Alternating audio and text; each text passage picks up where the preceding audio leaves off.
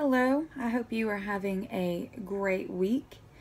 I am coming to you with Sensationalism Part 2. I talked about it before, gave my thoughts on it, and I want to revisit sensationalism. Basically, you can see right here what sensationalism is. But basically, the agenda behind sensationalism right now in 2017 is to keep our nation divided and to keep us upset. That's just the point.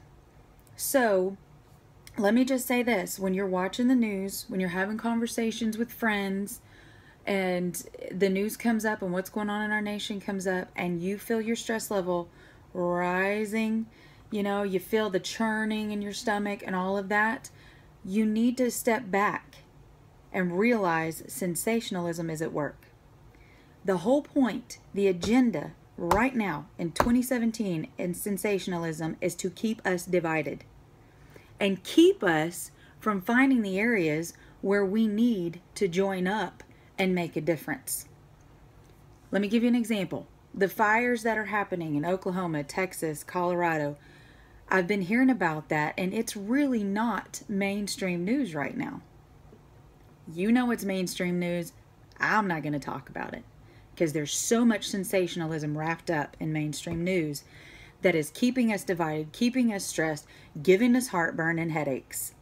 Whereas we're not coming together in time of need with our fellow Americans to do something and to help out. No, instead we're all still staying at our own places and shooting over the bow. That's what's going on.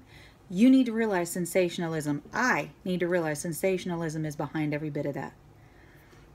The goal of sensationalism is to divide us for good. There you go. It's time that we step back and we start dividing. Dividing sensationalism and truth. Good and ridiculousness. It's our job. The mainstream media is not going to do that for us. They have a job, and it's to be sensationalist supremes. Our job is to find the real, to find the good, to report the good, and let people know there's a lot of that going on, folks. There's so much more good going on in this nation than there is ridiculousness. That's it today. Just please, throughout the rest of your week, throughout your day, be aware of that sensationalism agenda, because it's out to get every one of us. But you know what I say? It's going to lose. Have a good week. Find good, capture it, report it. Let us know what's going on. It's everywhere. Talk to you later.